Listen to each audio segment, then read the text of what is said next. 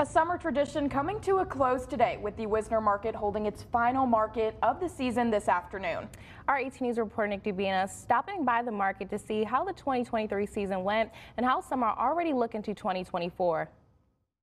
It is a hot and sunny day here at Wisner Park as people are out gathering for lunch and enjoying the last Wisner Market of the season.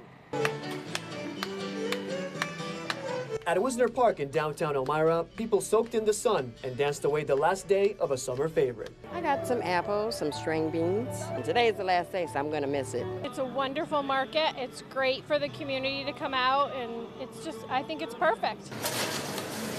One of the main attractions is this 1929 popcorn truck. It was a fixture at the park until 1971 when it was sold to someone from out of town. Dale Bryant is part of a group that restored the truck and brought it back to the city. What is the community feedback that you get with the truck? That is the community feedback.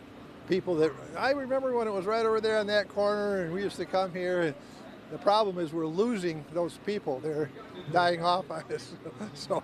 So there's not as many people now. I mean, I remember it as a kid. I'm 80 years old. Popcorn truck is awesome. We think it's great. We came for the popcorn. Members of the Elmira River Sharks were also there as the new hockey team gets ready to hit the ice next month. The feedback's going well. You know, we have some of our merch out here.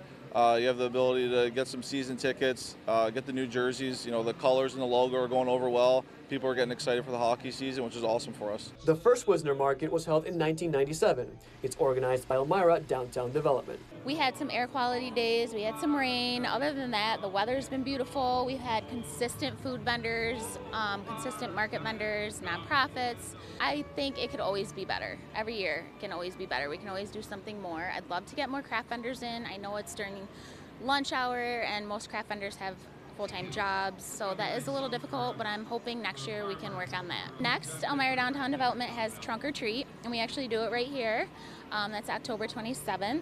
And then, of course, our tree lighting that is also at Wisner, and our parade. I think it's going to be our 65th year, so we're really excited for that. For more information about the vendors here at Wisner Market and to learn more about the history of the popcorn truck, we posted the full interviews on our website. That's mytwintiers.com. At Wisner Market in downtown Elmira, I'm Nick Dubina, 18 News.